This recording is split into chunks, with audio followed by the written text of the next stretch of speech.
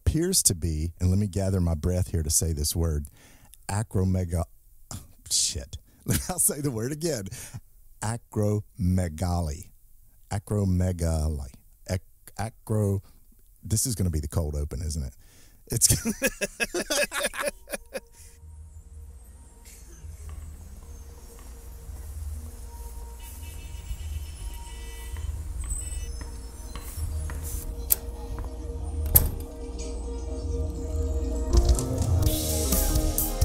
Welcome to Two Designers Walk Into a Bar. A place where pop culture creatives Discover design icons that make us tick. and we share a few cocktails in the process. Yep.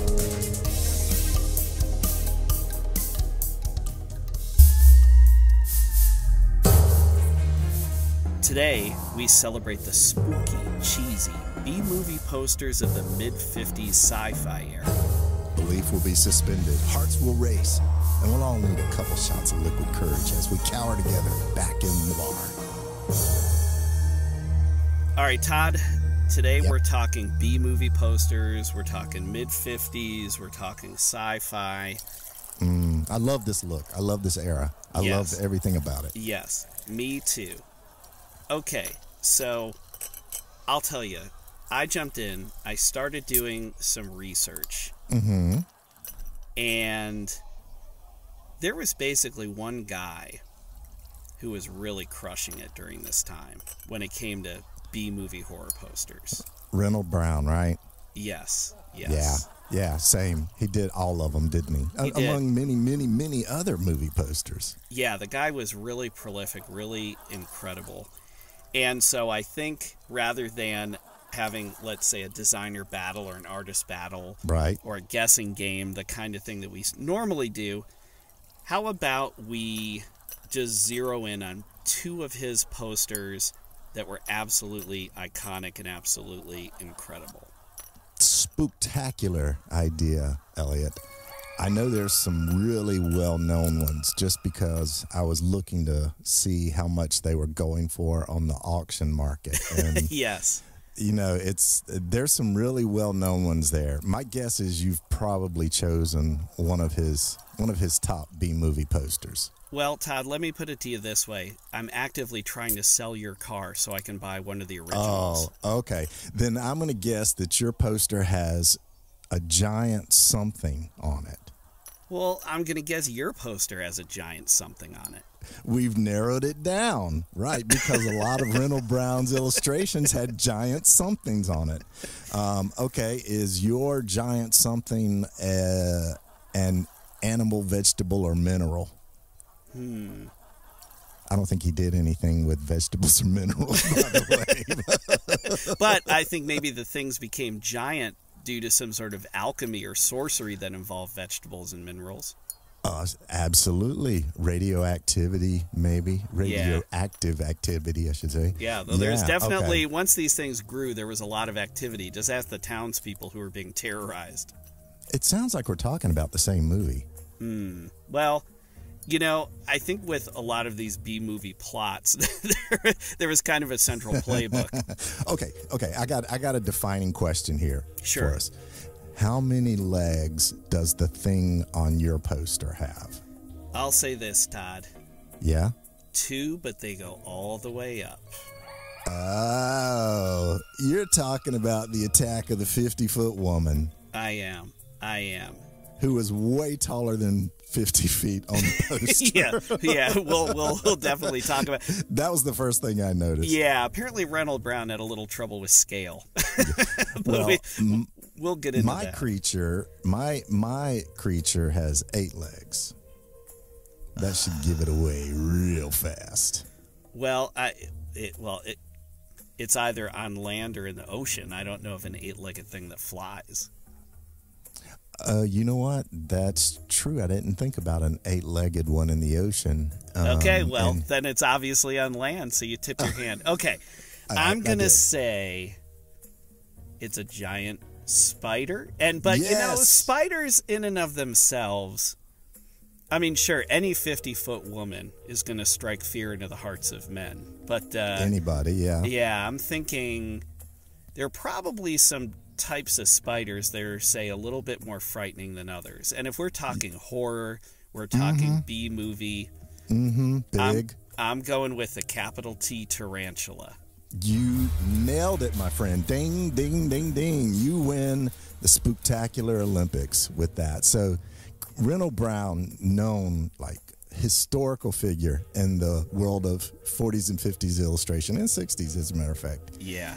And particularly in the genre of B-movie sci-fi. And the movies were interesting and interesting plots, but the poster really sold the hell out of these movies, didn't they? Oh, 100%. 100%. I mean, as we talked about, they were both just very, very iconic posters. Attack of the 50-Foot Woman, there have been homages done to this poster. It's been in scenes for movies and countless magnets, t-shirts, all sorts of things are sold with this image on it. It's just incredible. Okay, so Tarantula came out in 55. When did 50-Foot Woman come out? I know it was around the same time, but I don't know exactly what year. Because they were making 12 a year or something like that. Right. Came out a few years later in 1958. Okay, cool. Since mine was a little earlier, do you want me to start telling you a little bit about that? And then you can probably repeat a lot of the same things and say, just replace tarantula with woman. Yeah, this is going to be a really efficient podcast because we can just dub in a lot of the same stuff, I think, and really only do the work once, which not only will be pleasurable for us, but also for most of the listeners. Absolutely. But, I am really interested on a couple things. Would love to hear your take on both of the movies and both of the posters. And clearly there's some similarities, both in the movies and in the posters. And I think we could have a pretty good wrap-up discussion at the end on sort of what all this meant at that particular time, too. Sure, yeah. All right, so a little about Tarantula. Again, poster was done by a guy named Reynold Brown. And Tarantula was produced by Universal International in 1955, as I said. And I'll describe the poster a little bit here. It depicts a mob trying to escape a giant 100-foot tall tarantula. I can't imagine why. I know. I mean, people are afraid of regular-sized tarantulas. That actually is the second most popular phobia. I looked it up. Is arachnophobia. Is the first most popular phobia fear of our podcast? It has to have a fancy Latin name, but yeah, something like that. Podcast whatever phobia. Podcastophobia, yeah. Right, got it. Okay, so giant tarantula. In the tarantula's pinchers, it's clenching a helpless damsel she's wearing like a flowy dress, so she's showing some leg too, but she's kind of in the pinchers. And I would say, like we talked about, similar to some of Reynold Brown's other posters, including 50-Foot Woman, there's a little hocus pocus going on with the scale here. Yeah. Oh, yeah. The spider is at least 4 times larger than 3-story buildings that are in the same scene. Yet the woman in the pinchers is kind of correct compared to the size of the stars in the foreground. So speaking of the stars in the foreground, there are 2 figures, one representing John Agar and another representing Mary Corday. Look, Elliot, they are so terrified that they are literally running out of the frame of the illustration of this tarantula, and they're running towards the type that mentions their name, which I think is kind of a clever device. Yeah, absolutely. So they're running out of the frame into the type of the poster. Across the top, which Reynold Brown was known for, these giant letters in red block letters against a bright yellow sky are the words "Giant Spider Strikes." And then under that, it says ... crawling terror, 100 feet high. So it's not even 3 dots like an ellipses, it's 2 dots. And it's filling up the space to justify it under the first line, which was bigger, but they could have just made that line bigger. It's such an oddball thing. I don't know why they did that, but I was obsessed with it. Yeah. Anyway, across the middle of the poster is type that's screaming "Tarantula!" And it's in that hand-done italic type style. You know what I'm talking about, where the bass lines and the top lines, they're so energized, they don't meet, they don't line up. They're just all kind of going wonky different directions. It's kind of, to put a little bit more of a contemporary, identifier on this. It's sort of in your Raiders of the Lost Ark. It's very Indiana Jones type, because they were obviously in the 80s paying homage to movies like this. Exactly. So clearly hand done, beautiful type. And this poster, I want to hear your take on other posters as well, but I thought this was a lesson in sort of image layering. The giant spider is both behind and in front of these small buildings. Mm-hmm. It's kind of coming over and the giant tarantula type that I just mentioned, it's on top of the spider, kind of pushing it back a little bit, holding it back, yet the woman in the spider's pinchers drapes over the type. So it's all like messing with our heads. And and as I mentioned, John Agar and Maricorte, they're literally running out of the scene into the white of the poster. So it's a lesson in layering. And speaking of the two stars in the front, they have some interesting expressions, Elliot. I would expect they're not exactly raw terror. Like, I would be terrified if a 100-foot tarantula were chasing me.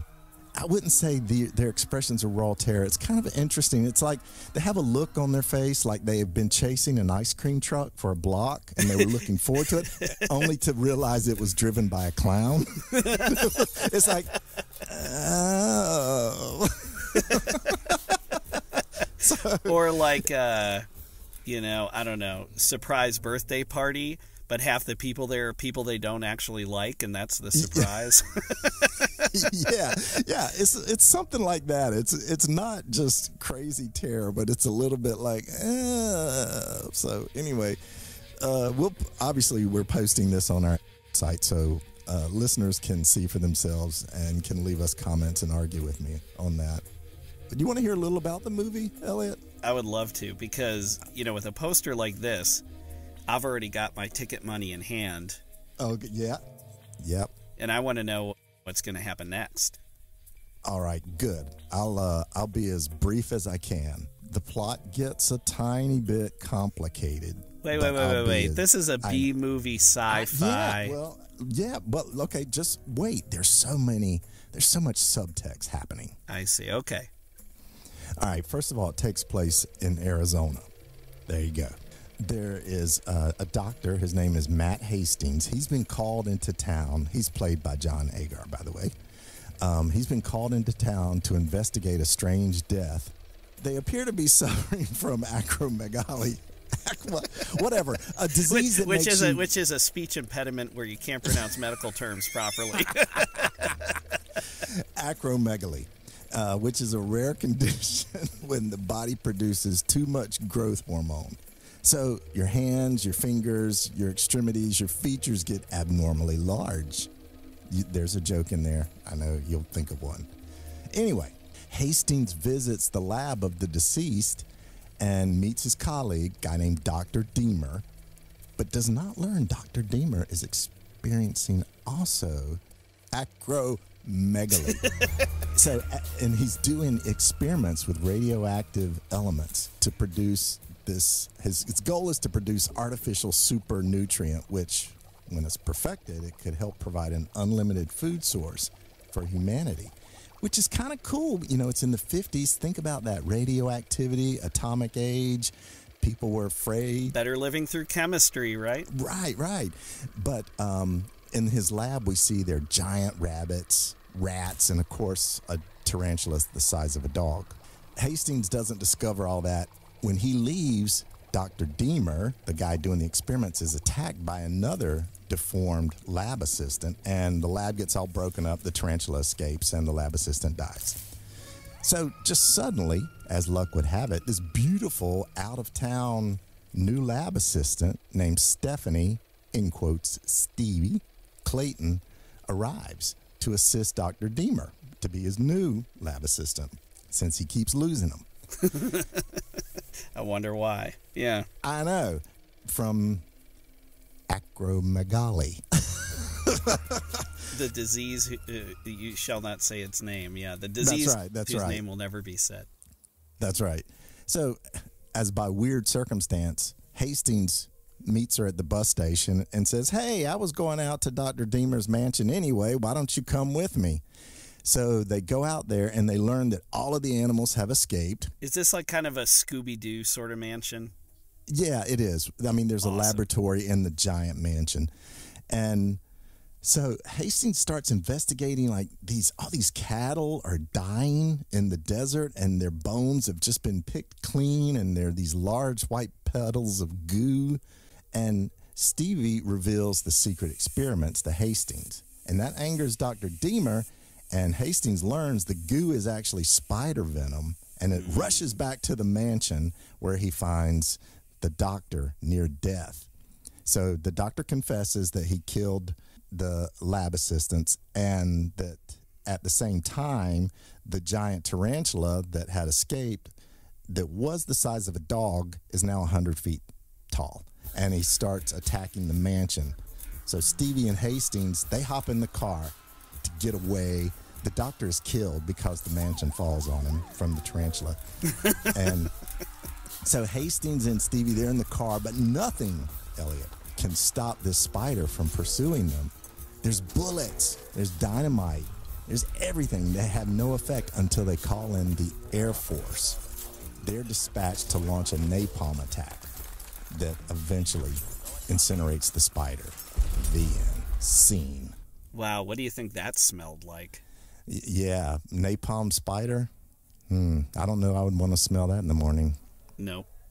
So kind of a lot of references there, like we were talking about with radioactivity, chemistry, napalm, weird stuff. All right, so there's some coda to some of this and where the actors ended up, but I want to hear more. I want you to take me to the movies, Elliot. Tell me about this 50-foot woman. All right, I'll be Siskel to your Ebert. Thank you, sir. So, as I mentioned before, Attack of the 50-Foot Woman, iconic poster, less iconic movie, but the poster is absolutely incredible. So let's go into the poster a little bit and start talking about that, and then we'll talk about the movie a little bit. So the poster, just to give you some quick accolades here, the poster was actually ranked number 8 on the 25 best movie posters ever by Premiere Magazine. So this is like an iconic thing, right? I would like to see the 7 above it. Yeah, I would too. I would too. If Ghostbusters is not one of those 7, then there is nothing right in this world. And if Airplane isn't also one of those 7. God, I know. You can't trust Hollywood. We've had this discussion before. Yeah, I know this is, we could, that's a whole podcast unto itself. Thing. Yes. Anyway, this poster shows a woman far larger than 50 feet in height, as you mentioned, straddling a highway overpass that snakes into the foreground with the skyline behind her of the city against a bright yellow background. So she's dressed in a sort of bikini top and short sort of tennis skirt type of bottom, which is the same costume this woman wears in the film, okay? Where does a 50-foot woman buy clothing that size? Well, apparently, at least what I remember from the movie, it was sort of like the bed sheets that she was when she was bedridden, when she started. But still, those would have to be massive bed sheets for her to fit into when she's 50 feet tall, because they're wrapping around her waist and wrapping around her chest. So I don't know if this was Superman's baby blanket and it stretched and grew as he did. Todd, I think it goes without saying, there are some holes in the plot. Well, they gave you an answer. Just be happy with that. Exactly. What more do you know? Don't focus on the inconsequential details here. We're having fun, okay? This is movies. Yeah. Yes. All right, please continue. So anyway, she has a crumpled car, so she's straddling the highway. She's, looking down, and she has a crumpled smoking car in her left hand, and her claw-like right hand following her gaze looks like it's getting ready to grab one of the two overturned cars that have collided with one another right in front of her, presumably when the drivers, looked up and spotted this giant woman. Right. Then her right foot, which is in the foreground, right near the credits at the bottom of the poster, her right foot is planted on a smoking trailer truck. So, that's really great. No fucks given. I'm stepping on whatever I need to in order to get these other vehicles and get these other people, right? There you go. And then tiny people, as I just mentioned, they're scattering everywhere. Their arms are outstretched. So I don't know if they have the same expressions as the people you were critiquing earlier in your poster, but they are much, much smaller, much, much farther away, and they're basically scattering in every dimension like roaches when you flip the light on. They're just trying to get out of Dodge. So it's just great. So they're all in the highway overpass, fleeing their vehicles, scattering in every direction. Then the movie title. So you talked about this red block type against this yellow sky background. Same device is used for this poster. So red condensed block lettering tucked into the upper left corner of the poster. And then the words attack and woman and the number 50 are all larger than the rest of the title. So this is all in uppercase, it's screaming at you. Now I'm kind of bummed because you mentioned your poster has some exclamation points. Aside from the period, I love how on this poster they didn't write out foot, F-O-O-T. They just put F-T period. And then it's attack and woman are larger, and then 50 is also bigger. It's the same size, but that's black. So it's just so you make no mistake about the height of this woman, it's 50 goddamn feet, okay? And if I remember, and this kind of shows the development of those 3 years in between our movies, where the type on mine was horizontal, went across, it kind of covered the illustration, the top of the poster. Yeah. I remember this being, dare I say, a tad bit more understated on the right-hand side, wasn't it? That it was the illustration kind of flowed above it a little. Yeah, the illustration's definitely doing the heavy lifting here. Yeah, for sure. Yeah. And I just can't help but think, going back to, there's just this great way to kind of connect the dots for the person debating. I'm thinking about an average moviegoer in small town USA in 1958, and they're walking up and they're trying to make the decision about which matinee to go to one Saturday afternoon. They cut a glance, they get a look at this poster, and it's sort of like, has it not registered how tall this dame is? Don't you want to see the film? It's like, it's 50 feet. What are you waiting for? Get in there, kid. It's just I don't know. It's just so amazing.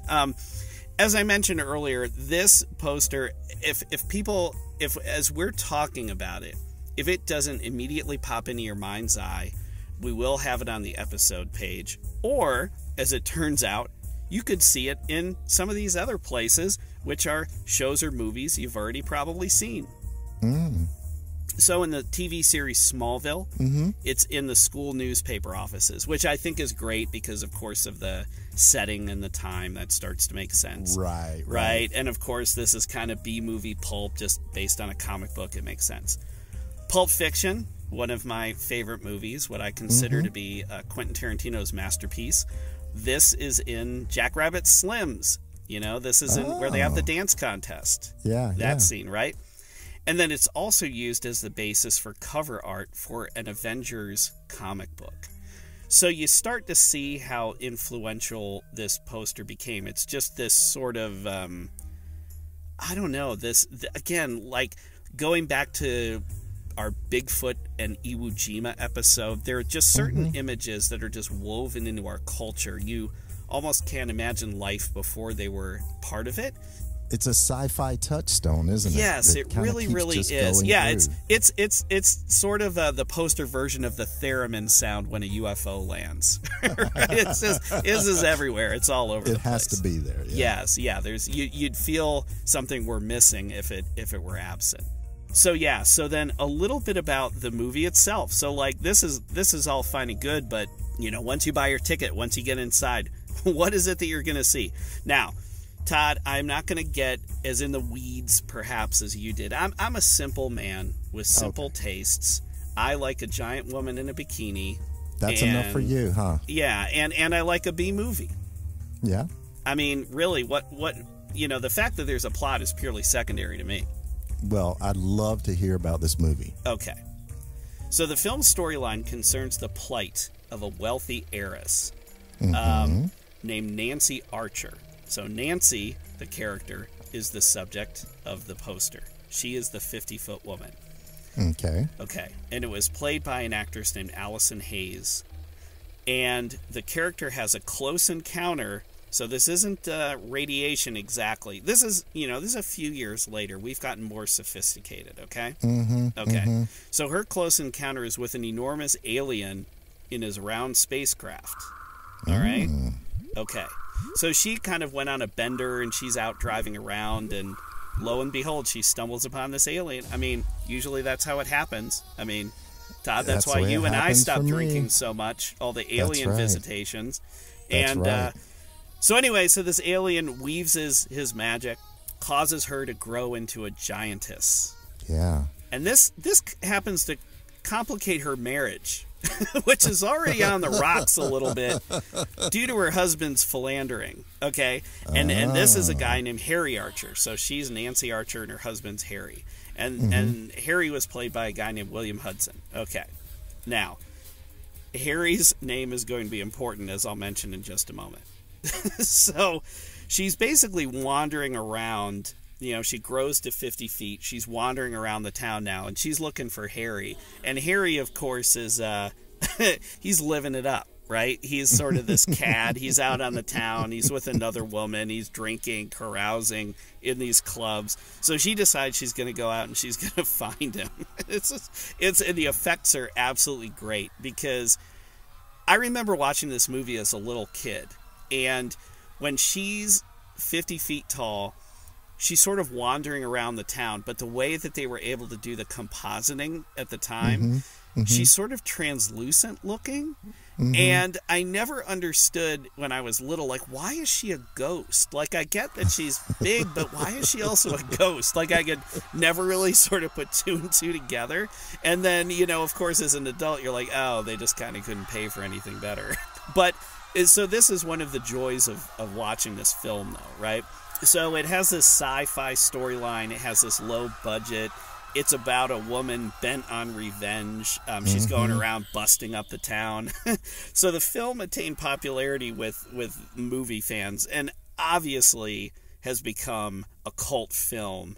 Okay, like, not only based on the poster, many more people have admittedly seen the poster than have ever seen the film. Yeah. But the film is still great. Like, it is a B movie. It's campy. It's wonderful.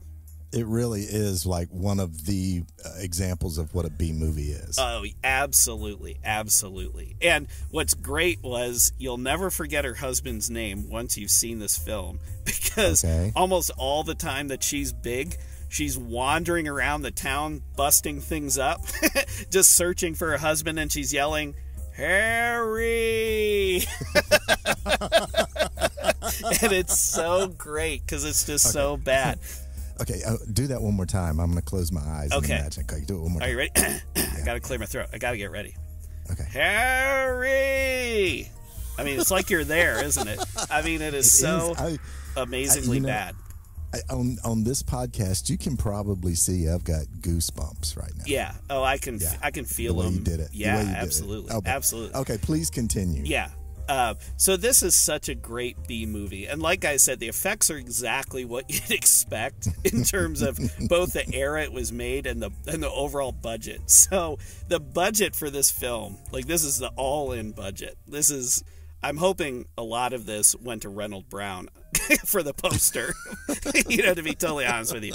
So the budget in $1958 was a range. I couldn't find the exact amount, but it was a range of about $65K to about $90K. So that equates today, you're thinking, well, that's peanuts. But that's $615,000 to about $852,000. So still under $1 million. And if, you think about how movies are made now, even a good indie film with no giant 50-foot woman in it and no Reynold Brown poster costs much, much more than that to make. Yeah. Yeah.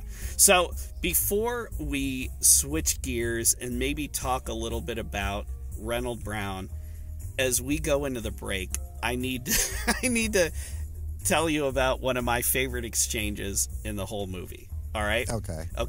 So she's storming around town, and the citizens, so like the sheriff, the townspeople, they all know who she is, right? Because she's this wealthy heiress. She's been in the town forever. So it's not like, who is this 50-foot woman? Like, they all know exactly who she is. They also know the reputation that her husband has. Like, he's disguised none of his behavior, so they kind of know what's going on, and they know why she's upset and pissed off. Yeah, Harry, right? Okay, so this is going on, and there's a great scene where they're all sort of clustered together looking up as this one piece of footage of her semi-translucent body, is going across the town, busting up different buildings and stuff. So the dialogue with a townsperson talking to one of the cops. This is so great. This is the exchange. Okay, she'll tear up the whole town till she finds Harry. Yeah, and then she'll tear up Harry. I just love that. I thought that was some of the best dialogue writing ever. It was so brilliant. And did this win like a screenwriting Oscar that year? I hope so. I haven't done the research, but I mean, hands down, it should have. Are you kidding me? All right. Well, after the break, I want to give you just a little update on some of where the actors and the crew ended up with Tarantula, and then let's talk a little bit more about the contributions of Reynold Brown.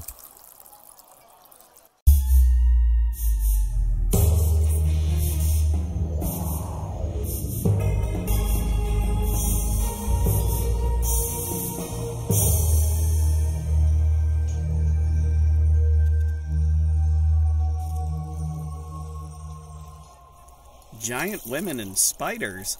Todd, how many shots did we have? I don't know, Elliot. I lost count too. How about we grab a fresh coffee for the second half and meet back here in a few minutes? Hi, while we have your attention, if you want to learn more about us and the podcast, there are a few ways to do it. Visit our website at twodesignerswalkintoabar.com. All of that is spelled out. No numbers. Kind of a long URL, so do yourself a favor and bookmark it.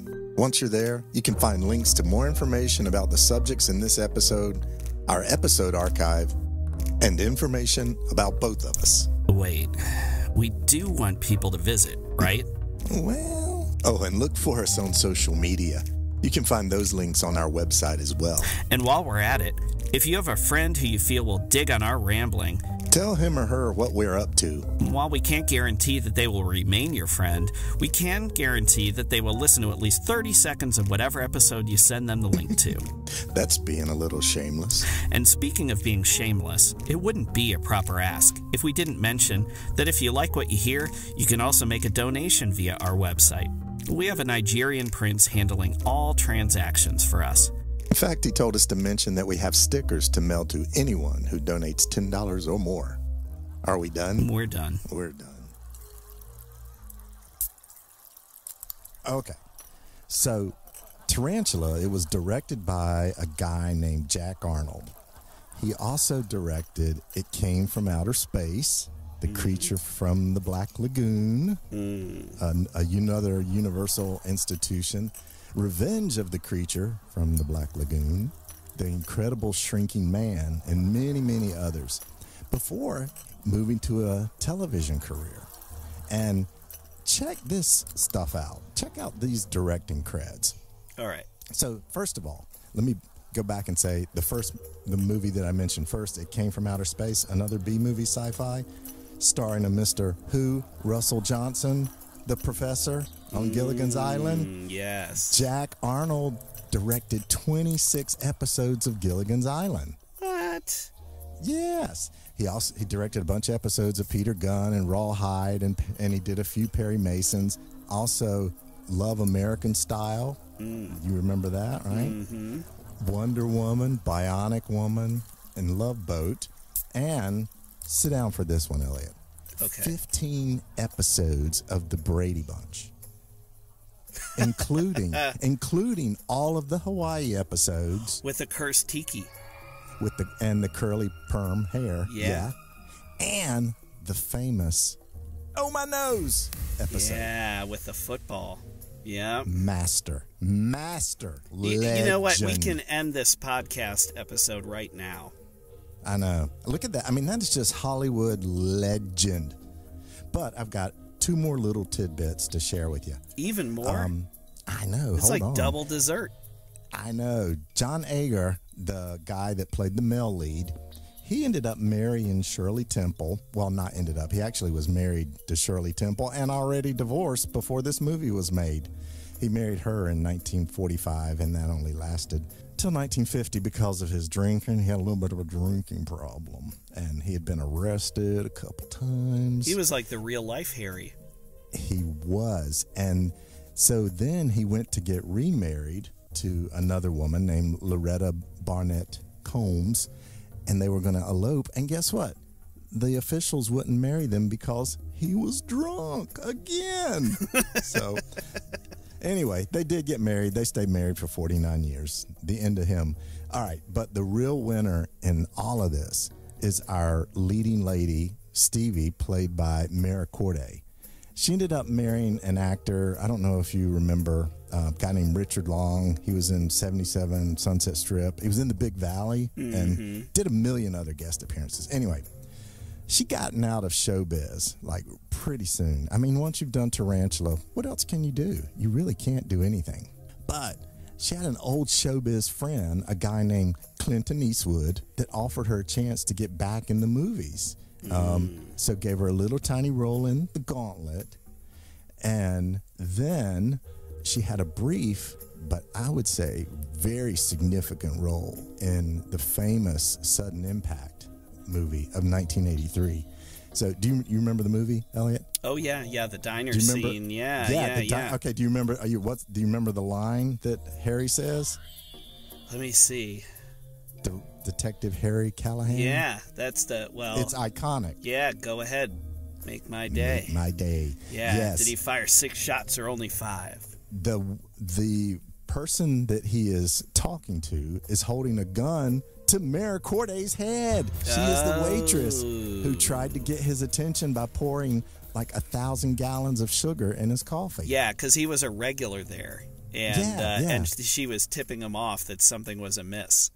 Yes. Yeah, Yes. I remember that. Now, so you might ask yourself, those are two people that I would not have thought would have been lifelong friends. Well, looked it up, and little Clinton Eastwood had an uncredited role in Tarantula as the Air Force squadron fighter. So there you go. Hollywood comes around. Was this his first movie? It was not his first. His first was actually Creature from the Black Lagoon. Really? He also had an uncredited role. Yes. Oh, man. Both uncredited. But, you know, as sometimes luck has it, Oscar smiles on you. Sometimes Oscar doesn't smile on you. Tarantula had a tough year. In 1955, it was released near the end, like one does when you're trying to get Oscar contention. But also for other movies that were released that year.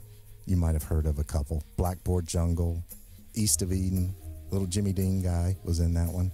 The 7-Year Itch, Marilyn Monroe, Lady and the Tramp, To Catch a Thief, Oklahoma, and a little ditty called Rebel Without a Cause. So unfortunately, Tarantula didn't have an opportunity to win an Oscar. And again, I'll say it, I knew Hollywood was rigged at that point. Yeah, when you have 2 James Dean movies in the same year. Yeah, and he dies that year. Yeah, yeah. So, I mean, what are you going to do? Well, I'm still amazed that Clint Eastwood is sort of the Kevin Bacon of Hollywood. I mean, he's just been in so many movies. Yeah, who knew? Yeah. So, anyway, the guy that brought us both here today is Reynold Brown, the illustrator of these two great posters as well as many other Hollywood posters. And I know a little about him. I didn't find out a whole lot, though. I knew he was obviously an artist, and I knew he taught at Art Center, I think it was. Maybe you know. Yeah. And, had a really great, wonderful career and a long career. But do you know more about him? Oh, Todd, you, me, and Wikipedia, we know all about him. Come on. Okay. Come on. All right. We have the world's knowledge at our fingertips here. When I saw this Attack of the 50-Foot Woman poster, I just thought, yeah, who is this person? Who's behind this? Who did this iconic thing that, as we said, has appeared in a lot of places, has influenced a lot of different subsequent pieces of art. So, William Reynold Brown was born in 1917, and he, as we discussed, was an artist who painted a lot of Hollywood film posters, but he also briefly worked as a comic book artist as well. So, he was from California. As you mentioned, he attended Alhambra High School, and he started to meet cartoonists, when he was in his late teens, around 20, and he started to ink a comic strip by a gentleman named Hal Forrest called Tailspin Tommy. So he wasn't credited for that. Forrest would draw it, and he was one of the inkers, and so I think that really started to help him dial in his skills. So, have you ever heard of an illustrator that goes by the name of Norman Rockwell? Does that name ring a bell? How is it pronounced again? Rockwell, I believe. Rockwell. Yeah, sounds familiar. Did, like Santa Claus and stuff like that. Yeah. Saturday evening something or other. Yeah. Saturday evening something. Yeah. Might have turned into something. Yeah. Anyway, so his sister was a teacher at Brown's high school. Shut up. Yeah. Really? And then through Rockwell's sister, Brown later met Norman Rockwell himself, who said, if you want to be taken seriously as an illustrator, you got to get out of this comic stuff. Like, you got to just, commit to illustration. So, sure, follow Norman Rockwell's advice. There are far worse people you could be listening to. Right. So, he subsequently won a scholarship to the Otis Art Institute. So, during World War II, as you can imagine, all hands on deck. Everybody's doing something. So he ends up working for a company called North American Aviation. And there he met his wife, and he created all of these very, very detailed cutaway illustrations of all these different airplanes that this company was selling. And they're absolutely incredible. You can go online and you can find these. Maybe we'll post one or two examples on our episode page as well. I mean, so the guy was a draftsman. He had an incredible eye for detail, which is sort of funny when you think about what we were mentioning earlier, where the scale was so woefully off. So the only thing that I can think is that it was for dramatic effect, right? Again, it's just getting butts in seats, for these or the movies. Producer, he was like, how big do I make the woman? And the producer was like, I don't know, just big, make it big. Like kind of like the instead of make the logo bigger, it's make the creature bigger. Yeah. He did magazines and a bunch of that stuff. Yeah. Illustrators did. Yeah. So jokingly, we mentioned a minute ago, Saturday Evening Post, obviously the domain of Norman Rockwell. That's what made him famous. But Brown also did Saturday Evening Post covers. He did covers also for Argosy, Boys Life, Outdoor Life, Popular Aviation. That makes sense. But another iconic magazine still around today is Popular Science. And he, I think, due to the fact that he was a draftsman, as we've talked about, he did several Popular Science covers. Now, as luck would have it, I have a Popular Science book that is like 150 years of covers and topics, and so I dug into this book, and lo and behold, it has several of his covers in it. One is great. It's something like a family in a convertible sedan, and there was some sort of rooftop parking situation, like a parking garage, and it's dangling almost horror movie style or suspense movie style off of the precipice, off the edge of the roof of this building. And the headline is something like, if I remember correctly, "Could this happen to you?" And that makes me...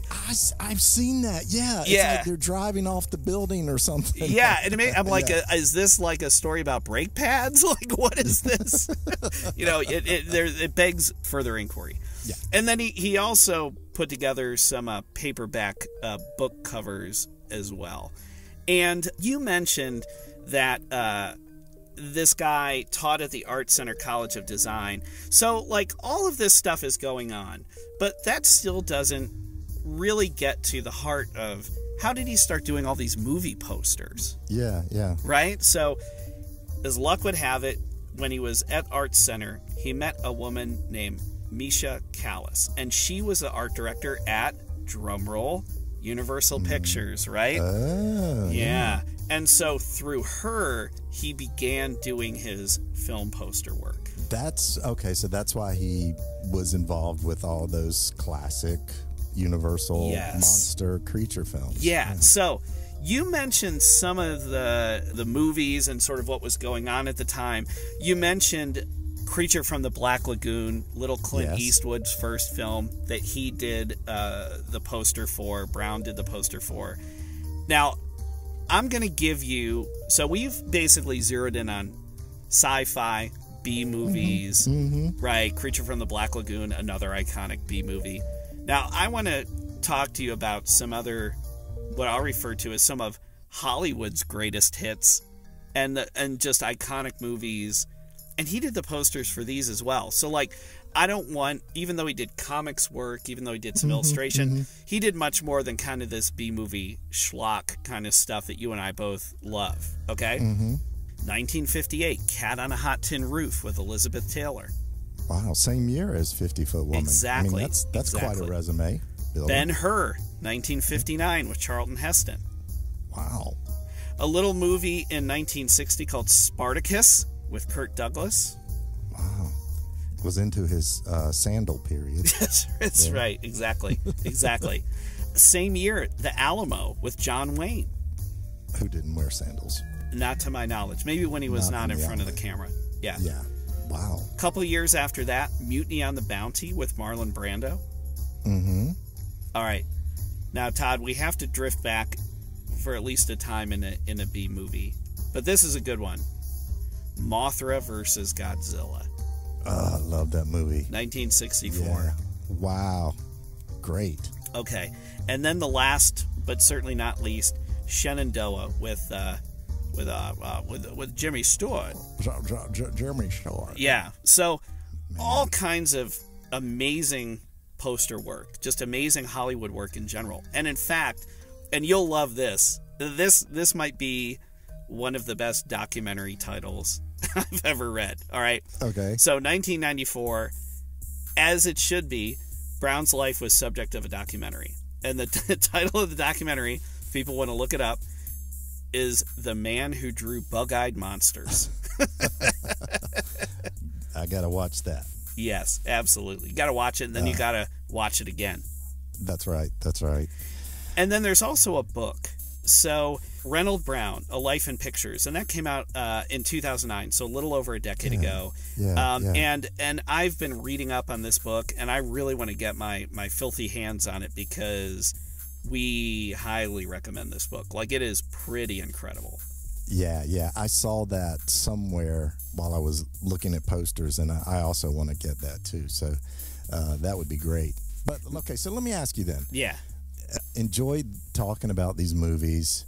Obviously, we enjoyed talking about the posters for the movies. What makes these posters great? Why did we talk about them, 50 odd years later, 55 years later? Yeah, how do they have this staying power? And how do they continue to influence people? Yeah. I thought a lot about that. And I have classic, right? You got to have your 3 takeaways. And so I have my 3 takeaways. So how about we compare and contrast here as we wrap this up? Okay. I think the first one, and you touched on this really, really well when you were describing your Tarantula poster, is composition. Mm-hmm. So the use of perspective, certainly in Attack of the 50-Foot Woman, is the way the woman is angled, as we talked about. She's straddling the elevated highway, the negative space in the upper left corner for the title, and it all works, and it feels very sci-fi comic book-like. It almost feels like a giant comic book cover.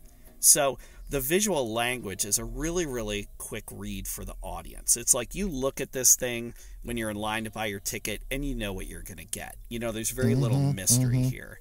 How about you?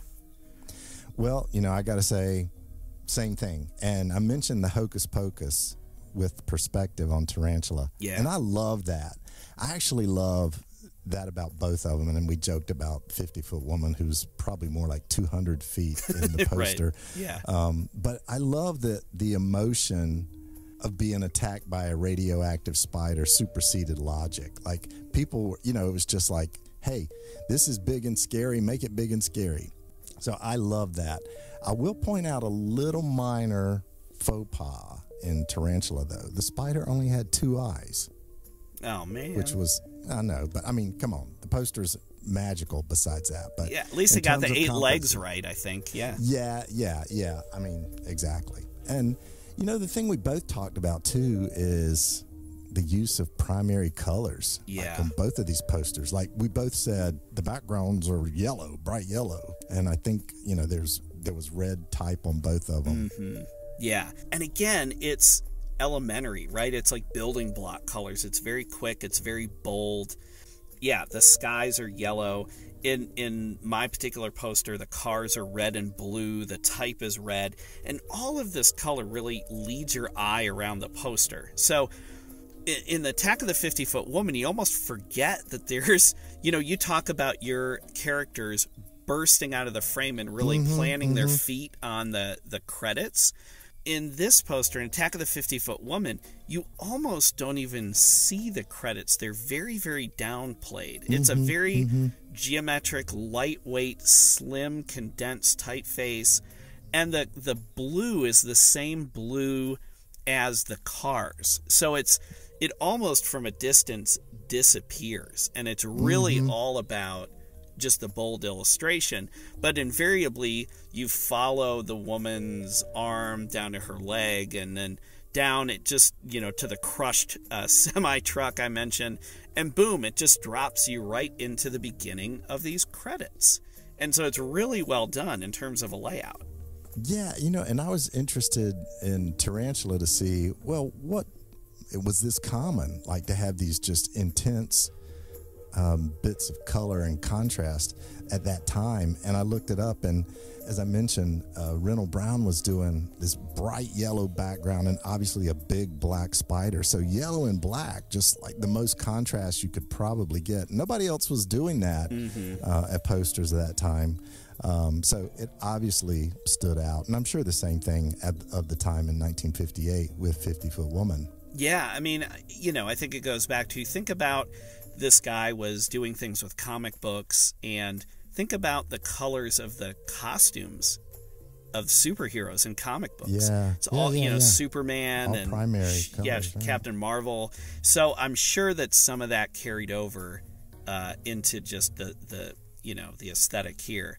All right, Todd, but I gotta give you my number 3. So that's 2. Yeah. Okay. And I'm gonna, as if we haven't already gone lowbrow enough with this podcast, I'm going to, number 3 for me is sex. Todd, it's 1958. It's a giant woman in a bikini running around. Need I say more? You win this round, my friend. Only on a technicality, because my poster, while the main subject has 8 legs, they're fuzzy and they're gross, and they're nothing like the woman on your poster. So you win this on a technicality. All right, so that was the tiebreaker. That was the tiebreaker. And you know what? In your honor, to support you, I'm going to buy us a round of zombies at the bar. Oh, that sounds perfect. And then we'll be zombies when we're leaving the bar later on tonight. When we go outside and we start yelling, Harry! Or maybe it'll be Uber! Uber! And I'll still be trying to say acromegaly. Yeah, don't yell that. Okay, don't yell that. All right, till next time. All right, see everyone soon.